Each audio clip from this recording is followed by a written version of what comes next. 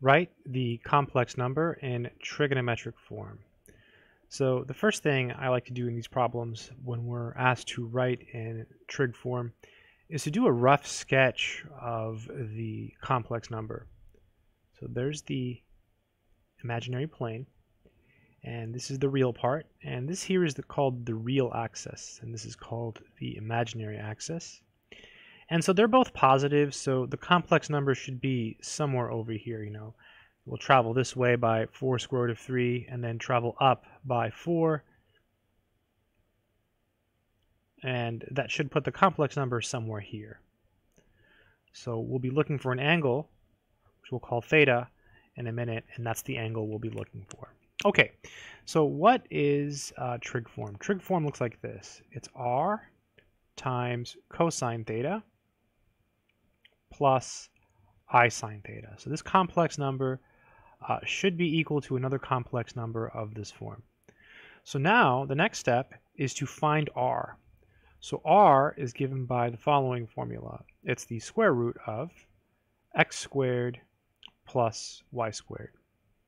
So in this problem here, this is our x, and this is our y.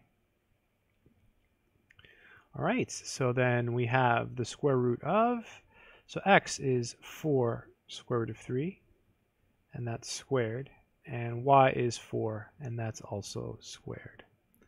So this is equal to the square root of, when you square this piece, you just square each of the factors, so you would get 16 times, and then the square root of 3 is 3, plus, and then here you get 16.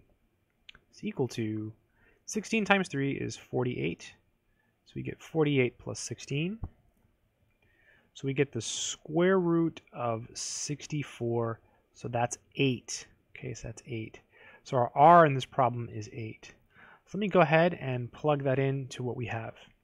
So we have 4 square root of 3 plus 4i equals 8, that's our r, parentheses cosine theta, plus I sine theta. So now we just need theta. So most people, when they're finding theta, they just use tangent. You can use the formula tangent of theta is equal to y over x. And then you can just plug in your x and your y and use a calculator or use memory. I personally like to do it a little bit differently. This way I'm not forced to memorize all the values for tangent, and this way I don't have to use a calculator most of the time. I like to distribute the 8. So we have 8 cosine theta plus 8i sine theta. And then use properties of complex numbers. Two complex numbers are equal only when the real parts are equal. So that would mean that 4 square root of 3 equals 8 cosine theta. And the imaginary parts are equal. So 4 equals 8 sine theta. So we have a system of equations. This is the same thing as having to solve this, except this will always work. Like, there's cases where this will fail, like if x is equal to 0, this will always give you the right answer if you do it this way. Solving this one for cosine, we'll divide by 8, so we get cosine of theta equals 4 square root of 3 over 8.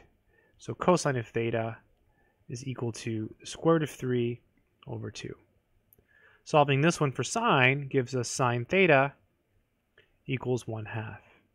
And this is one of those special angles, and that angle is theta equals pi over 6, just from memory. So if you memorize the ones for sine and cosine, you can always do it this way. So there's our theta. So now all we do is we plug it back into the formula. So the trig form would be 8 parentheses cosine of pi over 6 plus I sine of pi over 6.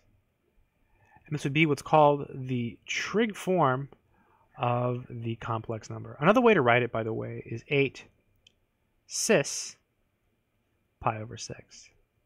Cis stands for cosine I sine. I hope this video has been helpful.